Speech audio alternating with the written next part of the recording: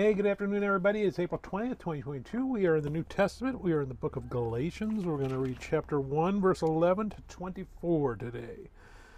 Dear brothers and sisters, I want you to understand that the gospel message I preach is not based on mere human reasoning. I received my message from no human source, and no one taught me. Instead, I received it by direct revelation from Jesus Christ. You know what I was like when I was following the Jewish religion, how I violently persecuted God's church. I did my best to destroy it. I was far ahead of my fellow Jews in my zeal for the traditions of my ancestors, but even before I was born, God chose me and called me by his marvelous grace. Then it pleased him to reveal his Son to me, so that I would proclaim the good news about Jesus to the Gentiles.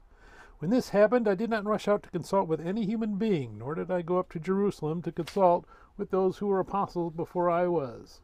Instead, I went away into Arabia, and later I returned to the city of Damascus. Then 3 years later, I went to Jerusalem to get to know Peter, and I stayed with him for 15 days. The only other apostle I met at that time was James, the Lord's brother. I declare before God that what I am writing to you is not a lie.